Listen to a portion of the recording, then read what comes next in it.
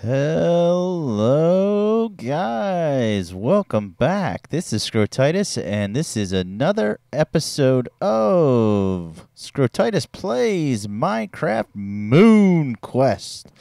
How you guys doing? We're hanging out here at the base. I hope you guys enjoyed the first episode here. It's been a while since we've been here, so this is sort of the confirmation episode that, yep, we're here and we're going to stick around for a bit. So today I thought I would cover one of the items that we got going on in the base down here. One of my favorite mods, as you can tell from my hotbar, is the Tinker's Construct. And one of the main building block pieces of that is the Smeltery. And this is a really nice example of one that I built here. It's got the, seared bricks. You got your tank, your controller. Got some windows so we can see what's going on inside there. And then we've got our faucets, our drains, and we've got a basin and a casting table set up for both sides. Now, the difference between these, a basin can make blocks of whatever metal or glass, depending on what item you have in the smelter. You can make full blocks with the basin, and I believe also armor. I need to double check that for you guys. Or the casting table, and that's what you use for your tools and your if you need actual ingots. And right here, as you can see, we have a cast for ingots right here. So, yeah. But I mentioned last episode, or maybe I didn't. I'm not sure. But we have a little bit of a little helper here, a little bit of a guide, or not a guide, but a way to move along, to speed along the smelting process, if you will, okay? So what we've got in here, and I'm going to show you how this side works. We're going to break it down over here. This is my test model, and then we're going to build it on this one so we have two fully functioning, basically automatic smelteries, okay? So if you click on your controller, you'll see what you have in here, and we've got some blood. So I'm guessing zombie fell in there. I actually didn't see it happen, which I'm kind of upset about. But something fell in there, so there's blood. Guarantee it wasn't mine. But then we have also tin, molten tin. All right, so what I want to do here is, there we go. You can switch these around by... yeah, control left clicking switches the order that these are on, and the bottom item is what will come out of your drains. All right, so we've got molten tin here, and I think for the time being we want to stick to making ingots. So we're going to put our ingot cast right there on the casting table, and I suppose I should probably go over the bottom first. This is actually really simple. It's just a bunch of hoppers set up. Hoppers work with the casting basin and tables really well, actually. It's a nice little trick. And everything sort of just filters down into this one centralized chest that we've got going on here. Okay? So we're going to do this casting table with the ingot cast. And I'm going to show you, basically all we've got going on here is we've got a little clock. And earlier, before... I haven't gotten this fixed 100%. I need some sort of switch here. I think I may have just figured that out. I don't know. That may be something to do in a future episode, but for right now, we're going to leave things as is. You don't need this block if this isn't a seared window, but redstone won't lay on the seared windows themselves. Let me show you real quick here. You take that out, and nothing. Goes here, doesn't go here. So I had to put a block there. I think I will replace that. I actually have an idea here. I may do a sticky piston with redstone block going up and down, or maybe something over top the tank that pushes it in and out. I don't know. Something to pass that signal through. Actually, I guess we could just do a block. Well, no, that would have to be a repeater, and we couldn't. Anyway, sorry. Speaking out loud, let's cover what we've got done here, okay? So we've got our smeltery that has 38 Yeah, molten 37 molten tin ingots here. And what we're going to do is we're just going to flip our lever here. And you can see the smeltery. There you go. It's pouring out into our cast, right? Let's hop up here and watch this for a second. Okay, so as soon as this becomes solid, it disappears. And that's because of the hopper underneath. If we take a peek here, we should see it pass through. There we go. And that quick gone. Where's it? And there's our tin ingots just filling up.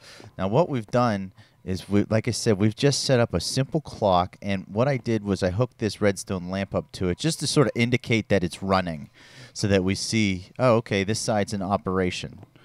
So I thought that was kind of a neat indicator, and it actually makes the process really quick. We're burning through this. We've already gotten 12 ingots down. Otherwise, what you have to do is you have to stand up here, and let me turn this off and show you what exactly you have to do. You gotta stand here. You gotta hit the faucet here. You gotta wait for it to dry. Okay, it's gone, and you gotta hit it again. Now, if you don't have the hopper underneath, you actually have to click and remove the ingot and do this all manually. But what's nice is you could fill your controller up with whatever you wanted. You could put tin, you know, not osmium, but copper, you know, gold, whatever ore you wanted to fill up your smeltery with. Come back here, hit the switch, go about your business around the base, you know, prettifying your storage room, which, here's a nice little sneak peek, guys. I think I got a bit further than we were last episode. Going with some dark wood. I think I'm going to take the pillars all the way up. I haven't decided 100% yet on that, but anyway, I'm getting off track here. And then when you come back, check your chest, and you got whatever ingot that you did, and you can just come back here again and just plunk a whole bunch more right in and just let it go to town. So let's go ahead and we'll shut this off for a minute here and go over the actual setup that we have back there. And it's actually really super simple. It is just a redstone clock. This is all that we've done with it. We've got an on-off lever, right? So then what we do with that lever is we have a signal that comes through that into this comparator. That then sends it through the block into a redstone torch, which inverts the signal up one block, which we have redstone dust on top of it. Let's take a peek up here. There's your redstone dust into a repeater. Now this is where you can set the speed of your clock. I have it at the full 4 lengths. Let's go ahead and set it back to the original setting and see how fast this goes. See, it's going so fast, it's only blinking once so often because it can't keep up with the ticks. We put it back to 2 ticks. There we go. Real fast blinking, right? 3. A little bit slower, and I like to have it on 4. Oop. Sorry about the lag here, guys. On 4. There we go. Because I know that we don't need this really fast ticking because the casting table doesn't go that fast, so we don't need super fast ticks. But then that repeater then just brings the signal back down into the block with the lever and completes the circuit. All right, guys, so I went ahead and collected all the materials that we need to finish this up. We got stone bricks, we got a comparator, repeater, glowstone or redstone torch, and redstone dust. We got a good bit of that in both places. So, and of course, the most important, lever. So let's get over here and start setting things up. Now we've got our redstone lamp here, okay, and we're gonna run. This is where our lever's gonna be. Boom. All right. So far, so good. Looks like the same situation. Let's, it'd be help if I can navigate this a little bit better. Let's get up here, and we're probably going to have to take this out until we're finished. We're also going to have to do some landscaping, it looks like, on the outside of our mountain base. We may bring some columns down and try to solidify this with maybe a tower. That might look kind of neat, like a sub-tower that we could gain access from there, maybe? I don't know, I just thought about that, but that could be a cool idea. All right, so anyway, we're here. We need to carry this signal now outside. Unfortunately, this is where our repeater's going to go. Where's our, or not our repeater, but our comparator, getting that first initial signal right, I believe, right? Well, you know, we just went over this and I forgot already. Yeah. So we need to build that up. And I can't, I keep falling down. Here we go. All right. So now we're up here. Boom. There's our comparator. This is going to go into a block that's going to have our torch on it. That torch is going to send a signal up into these blocks here. We've got this. Repeaters, and we're going to have to shelter it from those pains in the butt. Is that where? Yep, that's where that is. We're going to set this up with 4 ticks. Get rid of that, and we're going to bring it back.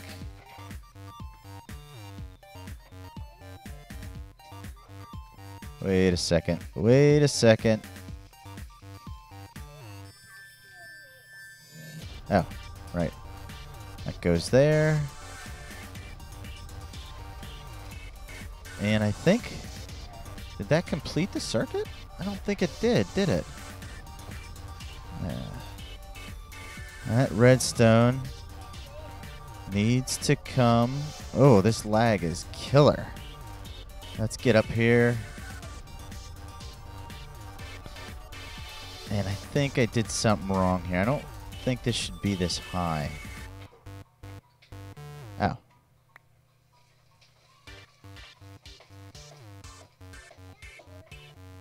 Is that too close?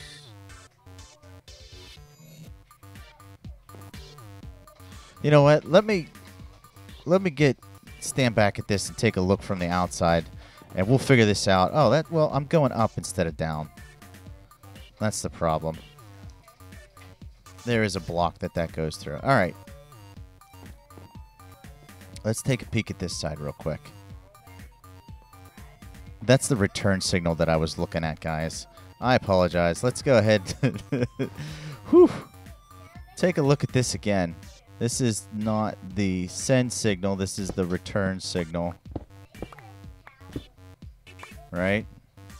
So our lever's here. Right here. And how am I going to get this in place? We're going to just knock out a whole bunch of stuff. That goes there. There we go. Now we're cooking with gas. All right, so there's our block. We're going to invert this signal here. All of a sudden, things are looking a lot better already. This is the signal that comes in from the outside now. Boom. And this line was right. It was just a little early. So 1, 2, 3, 4. And we've got it hooked up here. Now, do we have anything to test in here? No, we don't. We do. You know what? Let's just use this tin that's right here on the bottom. And let's give it a shot here. If it works, then we can close it up.